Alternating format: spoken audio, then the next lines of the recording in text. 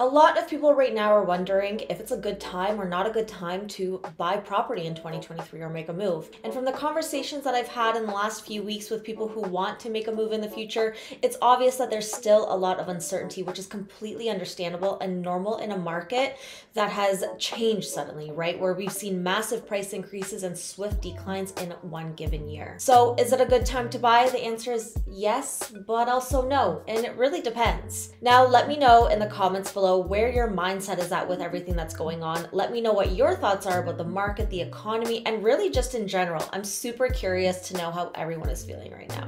Now, in a market like this where prices have come back down to earth, unveils a lot of opportunity, but it's only an opportunity if you're ready. My name is Alice Prince. I am a broker with Royal LePage Signature and team lead of Prince & Co. And we help people buy, sell, and invest in York Region, Durham Region, and Toronto. Now, if you would like to schedule a time to chat about your future goals when it comes to real estate, use the link in the description below to book a time that is convenient for you. It is super easy. Just type in your name and click a date and time that works best for you.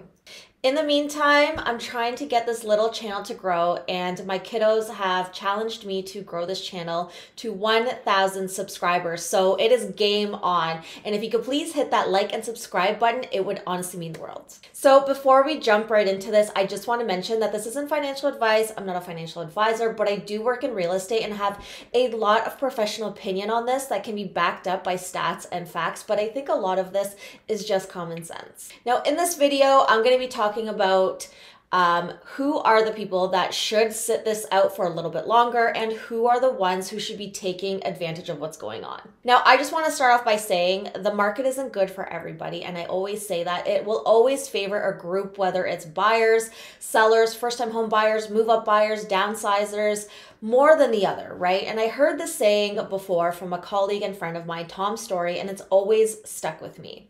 And he says, there's no good weather, there's no bad weather, there's just inappropriate clothing choices. And I think that that is so brilliant because, like, you're not going to wear running shoes in the rain. You'd likely wear rain boots because that's appropriate. And although you may not like the rain, but let's say you're a farmer and you would obviously love the rain because you're going to be able to water your crops that way instead of paying for water. And if we were to relate that back to real estate, I find that analogy super helpful. There's no good market or there's no bad market. It really depends on your situation. So first and foremost, if you feel like you are being stretched thin, even with the price declines, we're still expecting to enter into a recession, right? We hear this all the time. If inflation continues and your income doesn't keep up with the rate of inflation, those extra costs for groceries, clothes, gas will mean that you're gonna feel more squeezed. And the last thing you want to do is become house poor. We're human, and correct me if I'm wrong, but I think most of us want to eat, work, and play. But you won't be able to do that if you feel like you're living an unfulfilled life if all your income is going towards that roof over your head. Secondly, if your job security is feeling a little bit wobbly or you have inconsistent income, you probably want to consider pumping the brakes on your home purchase. The last thing that you want to do is to be forced to sell in 6 to 12 months, especially while the market is still working itself out with home values. It's risky and the cost of moving can be pricey. Now, you'll have to obviously break your mortgage, pay the movers, pay the lawyers, pay the realtors, and all of this can add up so quickly. But in the meantime, use this time to cut expenses, save more money to build a little bit of an emergency fund, or if you still want to get into the market and take advantage of what's going on and keeping your financial story obviously in mind, maybe it would make more sense to make a purchase on a smaller property, rent it out, and wait for it to appreciate while you're continuing to rent where you own. Pull that equity out down the line and use that as your down payment so in the future that you could be able to afford the home that you actually want and likely put yourself in a better financial situation. Some good news is that our job market is still relatively pretty strong. That's what's so different about this recession. So maybe you'll also be in a position to get a better job with security and higher income. This third point can actually go both ways. And this market can either be good for first-time home buyers or challenging for first-time home buyers. And I just want to preface this next section by saying typically realtors are referred to as salespeople, but something that I hold near and dear to my heart, something that I've built my business on, is giving people all the information and having them decide when is the best time for them.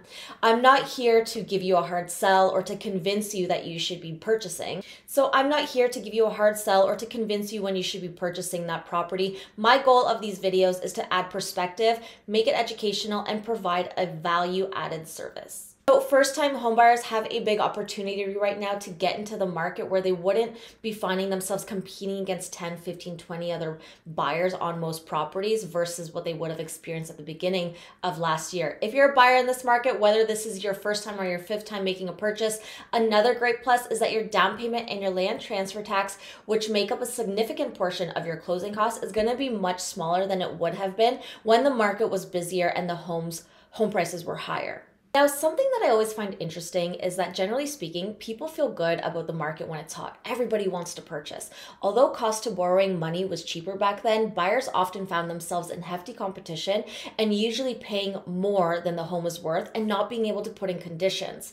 Like home inspections or mortgage condition was not something that we see in hot markets typically just to win that home. Right now, you have the opportunity to actually think, to consider your home purchase, to negotiate favorable terms instead of being at the mercy of the sellers, and to be able to do your due diligence properly. So I'm seeing properties being negotiated for 5 to 10% below their list price right now. So if you're someone who has steady income and all your debt obligations under control and have been living in your home for the last 5 years or so and are looking to make a move up in housing types because you've maybe grown some equity or maybe you're outgrowing your space. So for example, you're moving from a condo to a townhouse or a townhouse to a detached property, now would be a good idea to actually explore your options, because at the start of 2022, the price difference from, let's say, a condo townhouse to a detached townhouse or detached home in York region was $814,000 versus now the price difference is $547,000. In Durham region, during the peak, the jump up in housing types was a difference of $440,000